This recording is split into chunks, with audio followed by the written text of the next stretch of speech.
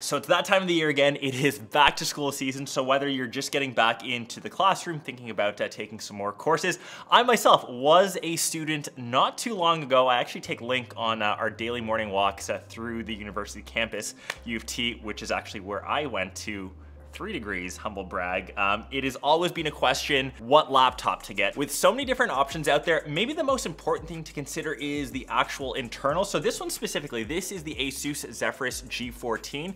More importantly, this has a dedicated GPU, which I think is the most important. So this is rocking the NVIDIA GeForce RTX 40 series, specifically the 4060. Having something with a dedicated graphics card is super important, especially if you're taking anything a bit more advanced, anything with science, mathematics, anything within the STEM space, utilizing a lot of AI, computational calculations, and honestly, computers with dedicated graphics cards tend to be spec'd higher, so I find that they last a bit longer. You can definitely have one machine throughout your entire undergrad or master's experience. So as an example, I'm gonna kind of walk down memory lane, go through some examples of what you could use a computer like this for. For example, if you're in engineering, if you're designing 3D models, faster AI training, simulations, even if you're into architecture, all the different models that you're looking at. Myself, won't claim that I'm an architect using anything in depth. I actually use SketchUp for a lot of my models. If you're in school, you're using something a lot more complex, even something like MATLAB. So if you're running any sorts of scripts to see general scenarios, for example, I was running some stuff showing the simulation of a flock of birds moving over time. Each of those little dots are birds modeled in real time, or if you're simulating something like crowd control, how that will be impacted through a structure. One of them was seeing the impact on waveforms on solid objects. So that's obviously maybe used for water or something as simple as like Wi-Fi. Once again, going back to like MySpace, seeing how those waves are absorbed. A lot of that requires a lot of computational power, which that dedicated graphics card will help out a lot with. On all of these scripts that we ran on MATLABs, the performance was like between 2 to 3 times faster GPU versus CPU performance. And I know that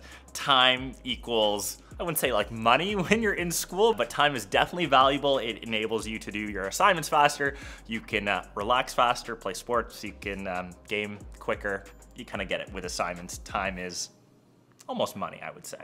And I know typically when you see an NVIDIA sticker on a laptop, your mind right away kind of shifts to gaming, which obviously that's important. This thing can game well, but it's also really suited for a lot of the educational purposes. Like I said, anything that requires that heavy extra lifting for compute power. Talking about Premiere, DaVinci Resolve, if you're in the creative space, I know that there's university courses like how to be a content creator. If you're using this for editing, any sort of studio work, this video actually was edited on this machine. It can once again handle those larger video files. Scrubbing through 4K 10-bit timelines was really smooth. This is actually lingo that I'm a bit more familiar with. It's not something that I technically studied, but have become somewhat of an expert over time. Once again, with how good AI has got, you can apply studio effects. For example, there's certain AI lighting effects that you can add within Resolve to give artificial lighting to a sequence or to a scene. Once again, requires heavy computing power, but having that dedicated card definitely makes that a lot faster and a lot quicker, and you can work with that in real time. As a benchmark score, I ran Enscape, which tests render performance. So you can see some of these scores right now on screen, some of the FPS scores, and you can see how smooth it was. Another great example, if you're a student that looks at a lot of 3D objects and you can model them in real time, we use this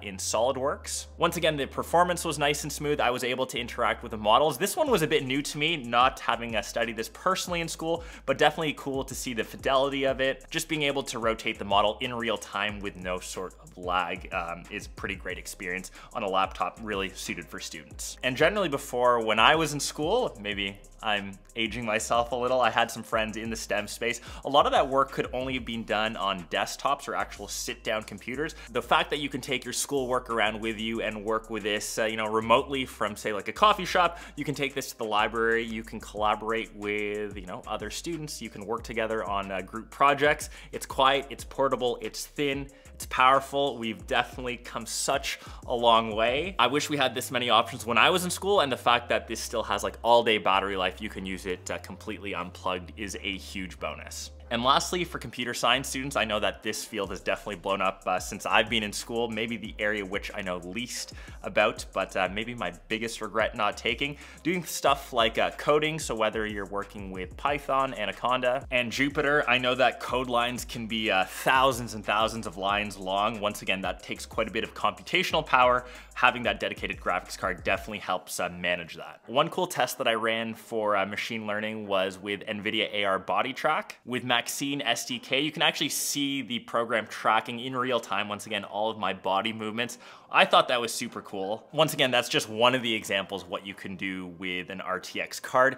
And last but not least, like I mentioned, when you see that sticker, you still have the option to game. And I know that as a student, that's when I probably played video games the most. I wish that I could, have the time when you're in school. As long as you're done your studies, you can sit back, relax, and obviously game on a machine like this. Was running Cyberpunk 2077, getting nice and super smooth frames. Whatever game you're playing, you will have that extra benefit of being able to handle this with a dedicated graphics card. So that in all is my spiel for back to school for a laptop. As a reference, if you are deciding between a machine like this or something with integrated graphics, you get like 30 times faster AI performance, for example, on AI model training. You'll get 13 times faster enhanced AI powered image generation compared to an integrated graphics. And of course, 8 times faster gaming performance. I know that we all care about that in the end, but let me know your thoughts down below. If you are going back to school, like I said, wishing you all the best for the upcoming semester. Hopefully this video will help you, pick something with a bit more power and to last you throughout your schooling career. I'll catch the rest of you in one of my next vids, and happy studying. Peace.